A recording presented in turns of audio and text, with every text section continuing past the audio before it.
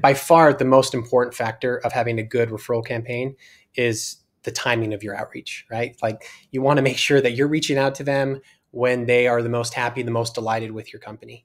I think a mistake that sometimes companies make is they just have the shotgun approach to the referral campaign where they're like, hey, we need referrals. Bill, send an email, right? And when you do that, it comes off as very impersonal and it's not going to be effective.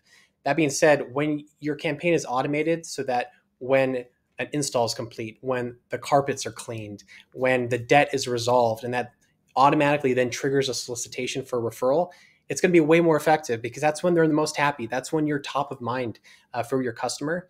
And it's going to come off as way more personalized because it's tied to an event and interaction that you had with them. So I would personally say the timing of your outreach, making sure that it's automated and correlated with an awesome experience they had with your brand is the most important factor of a high performing referral campaign.